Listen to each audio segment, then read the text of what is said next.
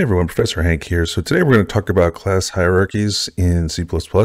And simply put, when we talk about a class hierarchy, we're just saying that a base class itself can be derived from another class. And so we'll look at what this looks like and see some examples of it. So we'll start off by creating our first base class, and this will be class square. And class square is going to have a single private variable, which we'll call x. And as part of its public interface, we'll create a constructor, and we'll have a parameter for it that will have a default argument that will be used to initialize that private x variable. And we'll give it a accessor and a mutator. So we'll do something like void set x, and that'll simply update x. And then we'll have an int get x method, which will be an accessor which will return x. And then we'll provide a get area method. So get area, the formula for a square is going to be,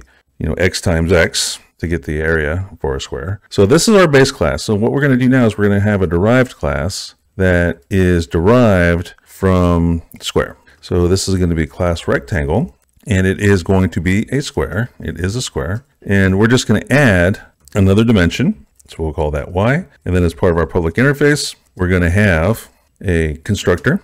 So it's going to be rectangle, and we're going to do a similar kind of thing. We're going to give it two parameters that are going to have default arguments. So we'll call one I, we'll call the other j, and then we'll invoke the constructor from the base class, and we'll pass it the I parameter, and then we'll use the j to update our private y variable. And then we'll have a accessor mutator. So we'll have set y, which will simply set y. So y equals j. And then we'll have an accessor, which is simply going to return y. And then we'll have an overridden area method, get area method, which is going to return the area of the square. So it's going to calculate and return that. So it's going to be get x times y. And now what we're going to do, and this is where the hierarchy part's going to come in. What we're going to do now is that this class rectangle, yes, it is a square and it's derived from class square, but it's going to become the base class for class solid, right? Which is going to add a third dimension. We're going to do class solid, and it's going to inherit, or it's going to be the derived class of class rectangle. So we're simply going to add to its private stuff a z variable. And then on the public interface, we're just going to build on. We're just going to keep on going as part of its public interface. So we're going to have ourselves a little constructor here. We're going to do the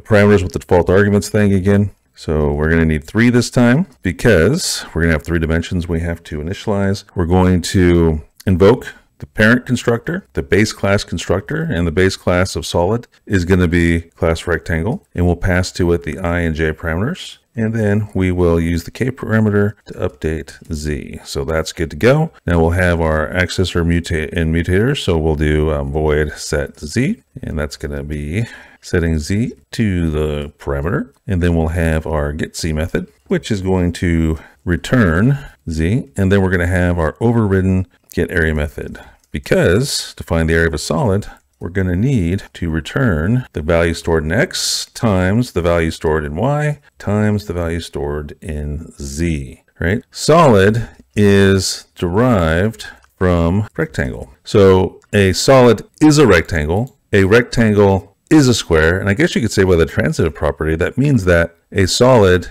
is a square as well, okay? Because a rectangle is everything that a square is, and a solid is everything that a rectangle is. Therefore, that means that a solid is a square. So let's go ahead and test this. We'll create a solid, and we'll initialize it with 2, 1, and 4.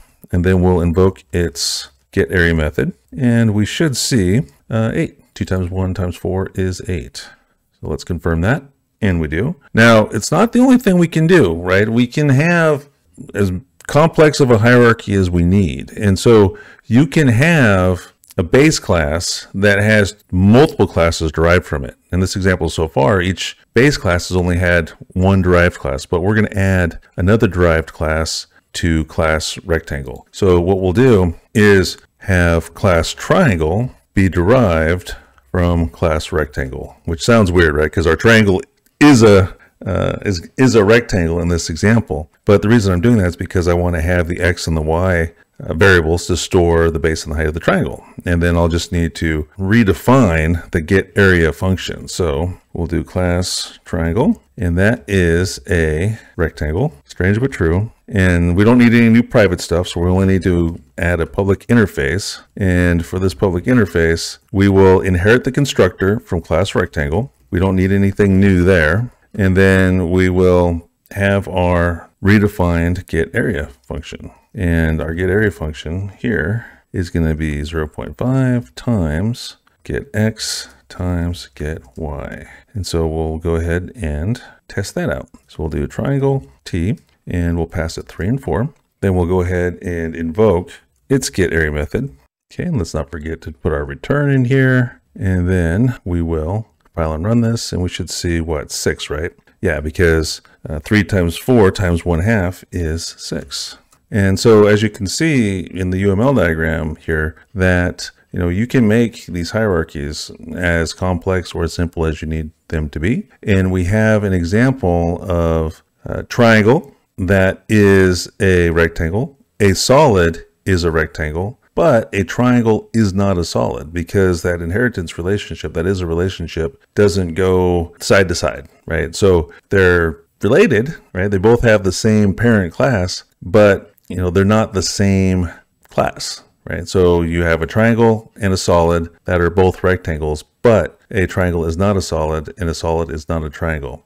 But a triangle and a solid are both squares through the fact that they're both rectangles, and a rectangle is a square. So again, you can see that in the UML diagram. So now you know how to implement class hierarchies in your C++ programs.